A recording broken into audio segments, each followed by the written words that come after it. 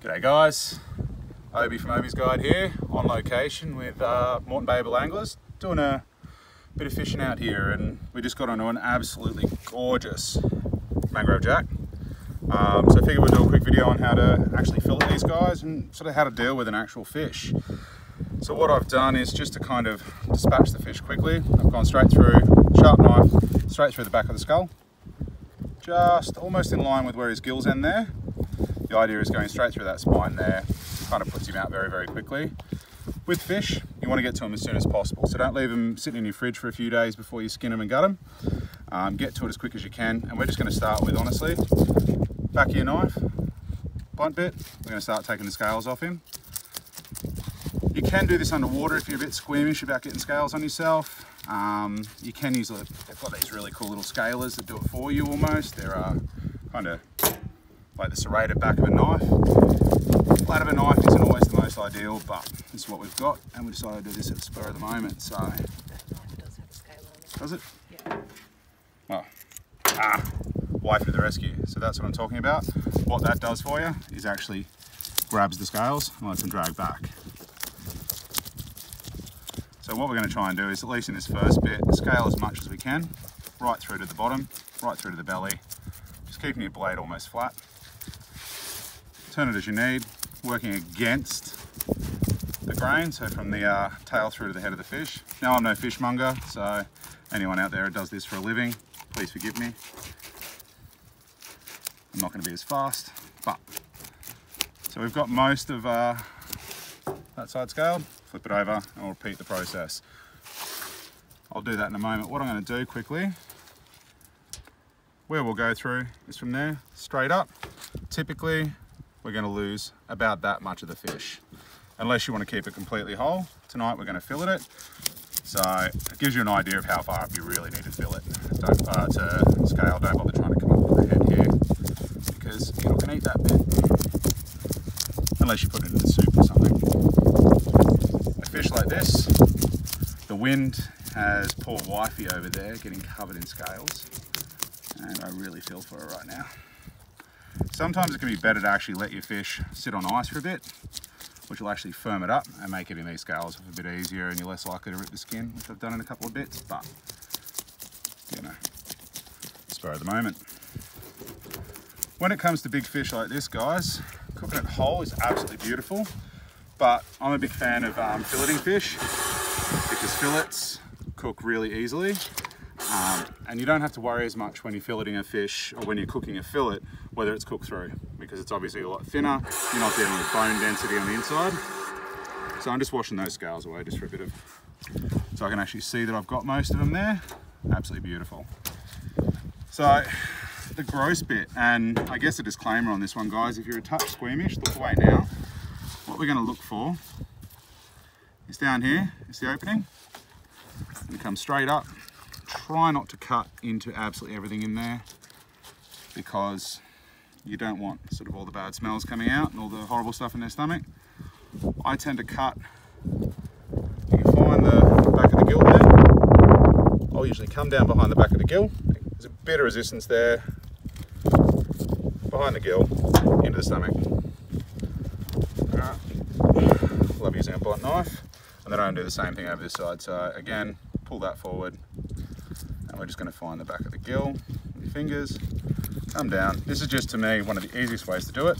And because we've already made that incision in the stomach there, not quite well enough, unfortunately, what we can usually do is pull the whole head away and most of the stomach as well. And then, back where that came from, something else can eat that.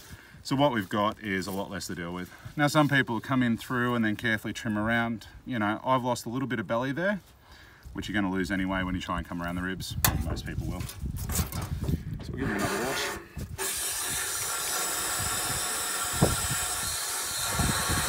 So I've missed some scales here on that bit of belly.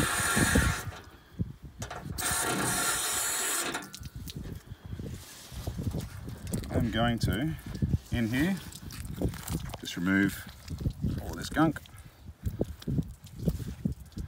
Just a light nick through that little bloodline there.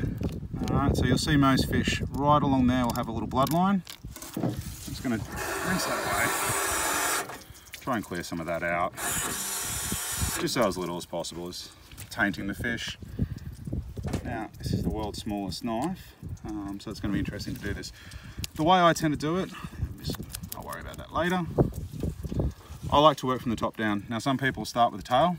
I find, personally, if I find the middle of the fish here, alright, and I just start making that first little incision along the flesh, and I follow that fin line. It gives me a bit of a guide. Now, I mean, if you've done this 100,000 times, yeah, you're going to start at the tail and you're just going to fillet it like it's the easiest thing in the world. For most people, though, it's not. So all we're going to do is just, I'm keeping that blade kind of angled in, using the bones there as a bit of a guide, and I'm just slowly working the fish away. Alright, and we're going to do that the whole way down. Then when we get to the tail, try and sort of work in a bit deeper, and what you'll see is what we want to try and do is as we work through, one moment, not quite. Knife coming out the other side, and we'll just work our way down the tail there. Whether it's perfect or not, we're not here to win awards. We're here to fillet a fish.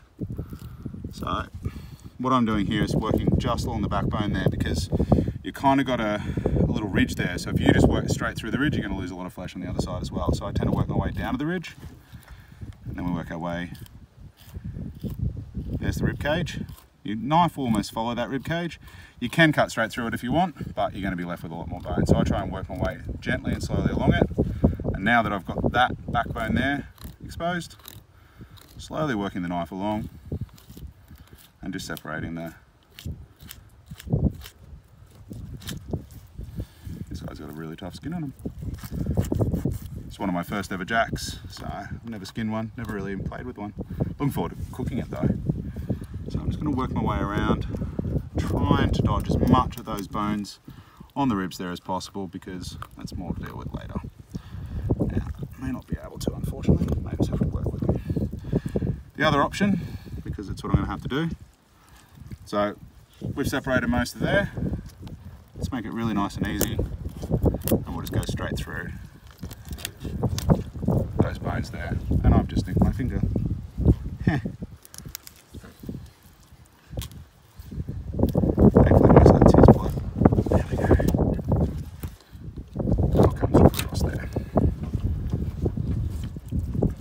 Not my cleanest attempt, but at the end of the day, what you've got there, I've left sweet FA meat on there, and all we've really got bone wise left in here is you'll find there's that rib cage, which, you know, if you want to, if you don't want to do it the hard way earlier, you now can just come along, slowly work your knife under the ribs, if I can get under there. Not make a fool of myself. Where is it? There we go.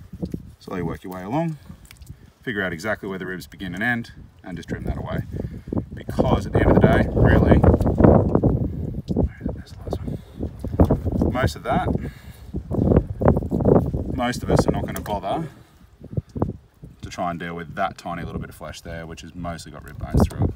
And what you end up with is, hopefully, not a totally massacred piece of fish. Now, there's no pin bones left along there. There's no pin bones left along there, doing it this way. What a lot of people fear with fish is the bones. And if you just go from the tail straight on up, like they would in the fishmonger, they're just going to go straight through. They're going to take all those bones along there. That's okay. That's, you know, if you've got a pair of pin boning pliers and you want to work through it, that's fine. Doing it this way, ultimately what you've got is a perfect bit of fish, no bones left in it. I lie, there's one tiny pin bone, but essentially, there you go. Chuck that straight on ice, turn it over and do the same thing on the other side quickly.